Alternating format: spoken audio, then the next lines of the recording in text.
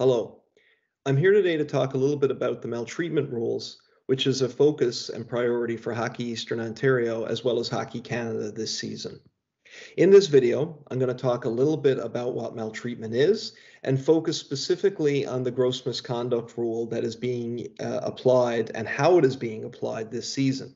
This video is primarily for players, parents, team officials, and coaches to help them better understand the rule and how it is being applied this season in Hockey Eastern Ontario, as well as Hockey Canada at large. Okay, so for this season, maltreatment has been made a rule, priority, and focus for Hockey Canada. So what is maltreatment? It consists of acts that result in actual or the potential of physical or psychological harm. This includes, but is not limited to, physical, psychological, or sexual actions as detailed below. Physical, meaning assault or unwanted physical contact, or even non-contact behavior such as denying hydration or nutrition, providing alcohol to a participant under legal age, etc.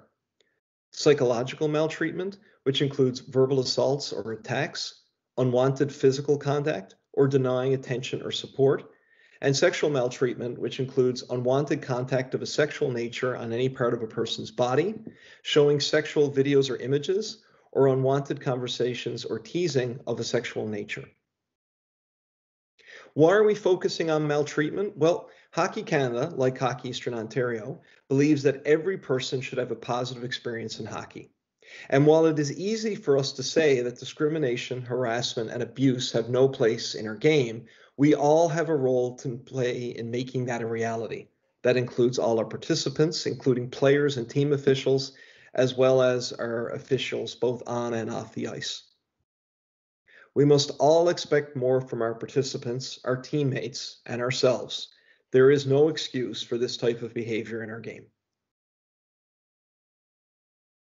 Hockey Canada's commitment. We know that maltreatment in all of its forms is a serious issue that undermines the health, well-being, performance, and security of everyone associated with the game of hockey. Ultimately, maltreatment is incompatible with the core values that lie at the heart of Canadian sport, and all participants in Hockey Canada's programming should have a reasonable expectation that it will be an environment that is accessible, inclusive, and free from all forms of harassment and maltreatment. The responsibility of team officials.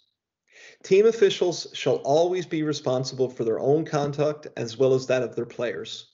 They must endeavor to prevent disorderly conduct before, during, or after a game, on or off the ice, and at any place in the rink.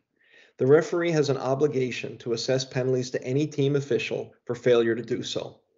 We will also report the individual by completing a game incident report, including full details, and submitting the report to the appropriate member or league delegate. So under Section 11 now, there's 11.1 for unsportsmanlike conduct, 11.2 for disrespectful, abusive, and harassing behavior. 11.3 covers spitting, 11.4 is discrimination, and 11.5 is physical harassment of officials. So 11.1, unsportsmanlike conduct, refers to consistently challenging and disputing the calls of an official. For that, a player or team official can be assessed a minor penalty, a misconduct penalty, or a game misconduct penalty based on the determination of the official, the context of the game, as well as the type of behavior exhibited. Where there seems to be some confusion is the difference between disrespectful, abusive, and harassing behavior for 11.2 and 11.4, which falls under discrimination. For the rest of this video, I'm going to focus specifically on discrimination and outline the penalties that have been assessed and will continue to be assessed under this rule. So what is discrimination? The primary focus of these changes is related to discriminatory language and actions in hockey. Eliminating discrimination from the game is part of an official's responsibility to prevent maltreatment.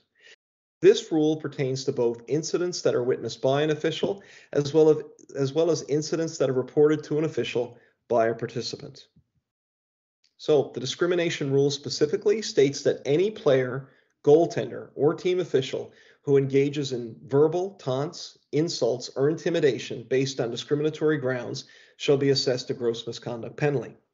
Discriminatory grounds include the following, without limitation: race, national or ethnic origin, skin color or language spoken, religion, faith or beliefs, age, sex, sexual orientation, or gender identity and expression, marital or familial status, genetic characteristics, and disability.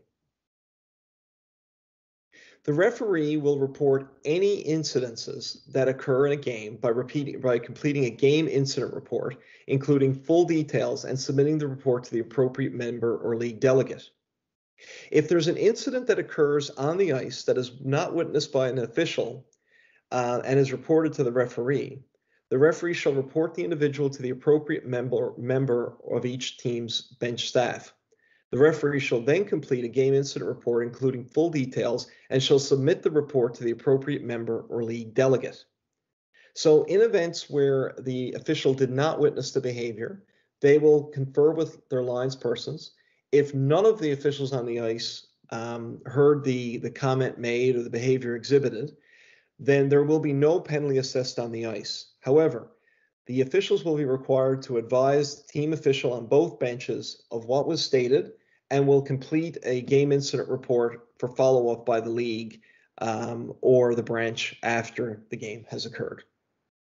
With respect to section 11.4, I think all of our participants, players, coaches, parents, spectators, understand that comments about race, religion, xenophobia, or homophobia are considered discriminatory actions that will not be tolerated and will be penalized with gross misconduct penalties.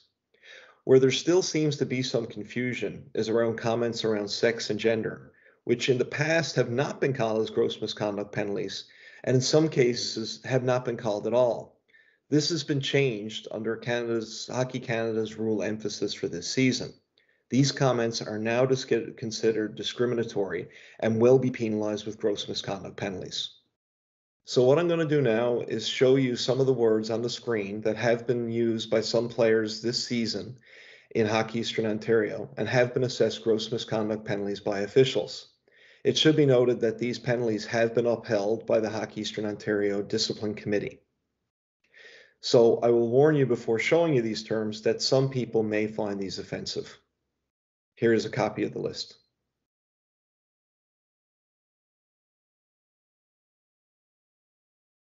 These words are often used towards women in a demeaning, discriminatory, and intimidating way. In the context of male hockey, these terms are often used towards other male players as a way to be emasculating, intimidating, and demeaning as well. For this reason, it is considered discriminatory language and will be called as gross misconduct penalties. We occasionally get asked if there is a list that exists of these discriminatory words. There isn't any. The fact is that officials are advised to use their best judgment, and if a gross misconduct penalty is warranted, it should be assessed. The best advice that I can give to players and team officials is to not use trash talk at all, because these words will now be assessed as gross misconduct penalties, or game misconduct penalties. I think we can all agree that this type of language doesn't belong in the game. And the fact is that we all have a role to play in helping to get rid of it. Hockey is meant to be a fun, positive experience for all of our participants, and we want to make it as inclusive as we can for everyone. One way we can do that is we can collectively work together to get rid of this type of trash talk in the game. So I would encourage team officials to talk to their players about this type of behavior, parents to talk to their kids about why this behavior is unacceptable, and for players, when your teammates are using this language, to talk to them as well about why this behavior is unacceptable.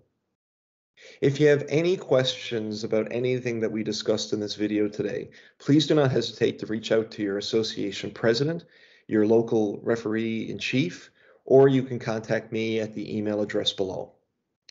As I said at the beginning, we all have a role to play in making hockey an inclusive, fun experience for all of our participants.